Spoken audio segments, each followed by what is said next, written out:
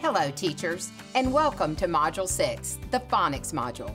My name is Libby Manning, and I am excited to be working with you through this module as you see what an incredible gift you are giving to your students. You are teaching these young children to make sense of seemingly random symbols on a page. You are giving them the gift of order through orthographic mapping, the gift of being able to take these orthographic patterns and to use these to make meaning from pages of print for the rest of their lives. And this is a gift that once given cannot be taken away.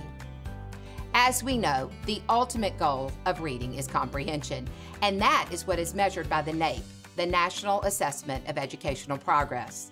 Sadly, the 2022 NAEP report showed that 72% of Louisiana's fourth graders scored at a basic or below basic level, with the majority of that figure being below basic at 43%. In order to free up cognitive space to do that heavy lifting of comprehending the text, the reader must already have a strong neural pathway built that works in the background of their brains to seemingly automatically decode the words on the page. You, as K-2 teachers, are the very engineers of this pathway, and you create it through strong, systematic, explicit, cumulative, and multisensory teaching. This module contains information to strengthen your knowledge so that you may add even more to this gift you bestow on your students.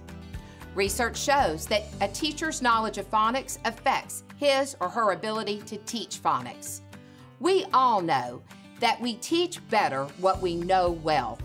The contents of this module are designed to deepen your understanding of phonics.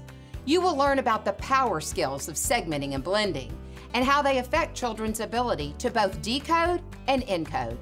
You will learn more about the reading brain and look at what structured literacy lessons look and sound like in phonics. You will deepen your understanding of how to plan and teach strong, systematic, explicit, cumulative, and multisensory lessons, and you yourself will expand your knowledge on how 26 letters are used in over 250 ways to create graphemes that represent or spell the 44 phonemes in the English language. So stand tall and take great pride in what you do. You gift your students with the development of this neural pathway that literally opens up the world to them. As Alberto Manguel states in his book, The History of Reading, the existence of the text is a silent existence, silent until the moment in which the reader reads it.